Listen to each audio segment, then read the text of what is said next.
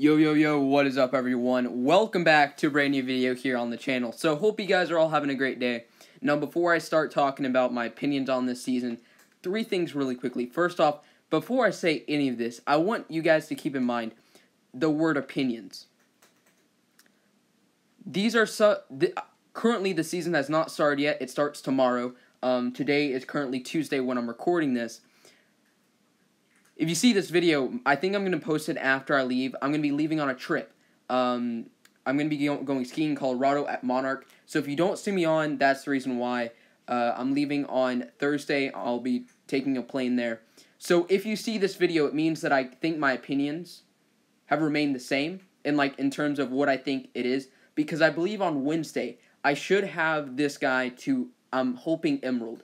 If at all possible, I'll try to get there. You will know by now if I got him to Emerald or not. So hopefully I did. Fingers crossed. But yeah, so anyway, that's also the reason why I took a break from Arya. I joined another team because I'm not going to be on that much. I didn't want to risk making Arya lose a war because I know that would be bad. So just so you guys know, all right? That's the reason why I'm left Arya, not Odin's team hopper, all right? Team hopping all day long, right? Someone made a joke in my my chat in game, and they're like, "Yeah, it's like A and A, You know how they can change the types of dragons there, like between light and dark. I have a team, like I switch teams that much. I'm like, okay, whatever. Anyway. Also, keep in mind, guys, these are my opinions. Let me know down below in the comments what you guys think about these. But let's talk about really quickly just a brief rundown of these spells and the exact details. So the Hunter, this is Aibrean, alright? Aibrean. I don't know. It's one of those. Alright, so you got Chaos. It's a blue spell, 2 rage. Dragon will deal 200% damage. That means that it will do twice what it normally does. So let's think about it like this, alright? So if you have your base attack, right? Let's say your attack is 4. It isn't, but let's say it's 4, okay? What Talon Frenzy on Avix would do, it would make it so you did 6. It would add a 50% bonus, alright? 50% bonus, so you do 6 damage. Now this will do 8 damage, alright? Think about it like that. Basically, it doubles. It is a 2 rage spell. These do have runes for it, by the way. Havoc runes will not work on it. And then you have a 4-second cooldown. Not the worst spell. I kind of prefer Avix's as well because this guy doesn't have runes for it. It doesn't come with it. If you have Chaos runes, it will work. But if you're like me and didn't get Tengu or you're brand new to the game, you're not going to have those. And I feel like that's going to be necessary for him to do well. Then you got Spring's Renewal, active red spell, 1 rage. Applies a mark to a tower. When the marked tower is destroyed, gains 20% health and 2 rage. 4-second cooldown. Now, I believe I saw a screenshot of the rune actually decreases this cooldown. I'm hoping by, maybe a second. That would be really good. I feel like this will be interesting because since the runes are going to increase that percentage, I think it will be pretty strong. I think it will. I think that's a good spell because you put in 1 rage and you get 2 rage out, which is never a bad thing. Then you got Flash. Now, this is it's way different than Cloak. I saw a lot of people describing it like Cloak. It really isn't. So it's 100% dodge except for beam-based attack. So it will dodge any super shots from Blue Mage or Red Mage. Alright? It will also dodge any... So that actually works on Rage Drain. Someone sent me a video of that. But it dodges any projectiles. That includes archers, cannons, trebuchets. All those are all projectile-based attacks, including the fire turret, normal attack, and that fireball. So it will dodge everything, except for beam attacks. That right there is the kicker, because he has no way to dodge Dart Flax, he has a resist towards Fire Flax, so let's not count that. But Dart Flax and Ice Turrets, my kill island is going to kill this guy. Because if you're quick enough, you can use Chaos while you're still turning, but if defenders are there, you have to kill that stuff really quickly. Because once those storm shields come up, they're going to have a second or two to actually use repairs, and you're dead. So this guy is going to die pretty quickly if you don't remove those threats. And then you got Fire Flak Resist. So overall, I think that it's interesting he's the one I'm going to be going for, right? But, okay, here's my opinions on him. I think that he's basically like Avix, except he's a lot different. Basically like something and then a lot different from it. Yeah, it makes sense. I think that this guy will be good in certain situations. I don't feel like he's going to be super OP. Just the spell set in general, Flash, in my opinion, just isn't that great of a spell. You don't have a way to reduce damage. You don't have a way to cloak out of damage from Dark Flax and Ice Turrets, and we all know how much damage those will do.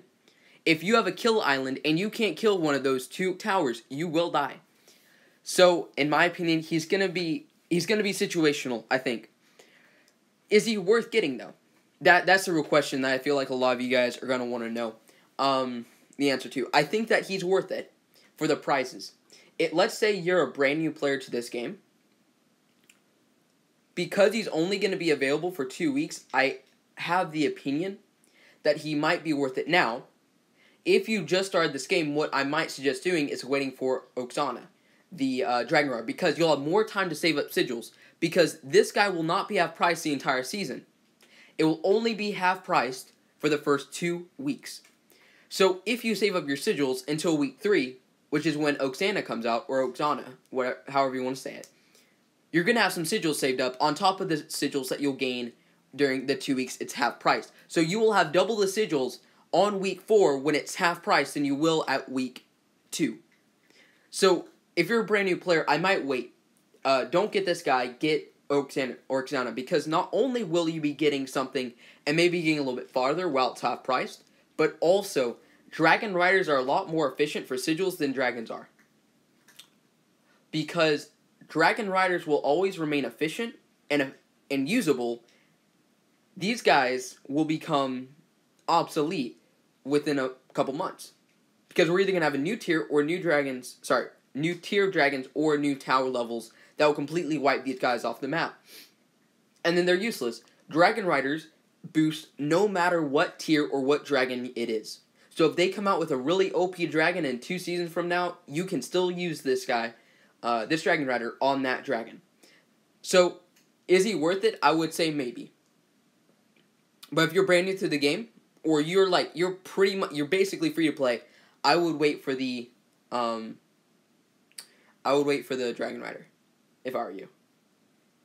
Because unless you are certain you're going to get past the first page of the Hunter within 2 weeks, which if you're free to play, that would be difficult, but it's doable. It's going to be a lot more efficient for you to go after the Dragon Rider. But if you're just like me, right, you spend money a little bit. You know, I'm one of the best free-to-play players. Yep, totally. All right, Odin's free-to-play. That's a meme. I'm actually not free-to-play. Surprising that I got through Emerald, and I'm not free-to-play, but I am, believe it or not. It's really hard to say, but I just don't see him being OP. I don't see him being overpowered. Because, you just don't have a way to dodge that. That is what you have to have for a hunter. They don't have a lot of HP. You have a way to kill stuff really quickly, but he's not going to be able to set up stuff. Rage Drains, now I'm thinking about it, and it just popped up to me. Rage Drains are not going to work against this guy. Because if you automatically, as soon as you turn the corner, place down one of these Spring Renewal things, alright? Stick with me. You kill if you can't, I can dodge a Rage Drain every single time. It's not an issue for me. I know how to do it. It's quite easy. As long as you practice a little bit for the timing-wise. But let's say you can't do that, right? You just haven't practiced. You can just immediately hit this, put it on the monument to the left of the Rage Drain, kill all the mages, let it hit you, hit the monument, get 2 rage back, use another Spring Renewal on the, what do you call it? The Bounty Harbor. That'll cost you 1 rage. You'll get 2 rage. So you'll start with 3 rage on that little, on the Long Island. Which is enough to use Chaos and then another spell. Which you could actually, you could do Chaos.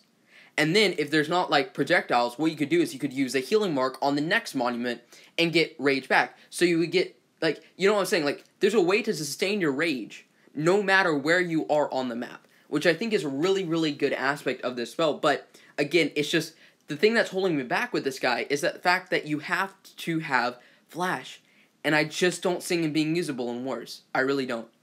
Again, we'll have to check about that, you know. But in all honesty, I just don't see this guy being effective in wars. So yeah, this is specifically about this guy. I'm going to make a separate video. I just realized while I'm talking about this, I might as well make a different video for each of them.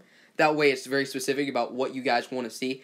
What I've been trying to do recently, as you guys can see, is making it more streamlined so you guys can choose exactly what you want. I got a lot of comments like, you know, script that, script this. I don't do scripts. I'm not going to do scripts. I'm sorry, but I'm not. And I apologize for that, if that annoys you or not, but I'm not going to. It's just not who I am. I personally like just speaking whatever I want to say on the fly, and I think that I'm a little bit more effective like that. That's how I do. I also preach a little bit, and that's how I do it too. I don't use notes or stuff like that. I mean, I plan out, but I don't use notes while I'm preaching or anything like that. But I want to make sure that you guys have access to exactly what you want whenever you need it. So I think that's what I'm going to do. Either way, guys, I want to say thank you guys so much for watching. Hope you guys enjoyed this video. If I don't see you guys before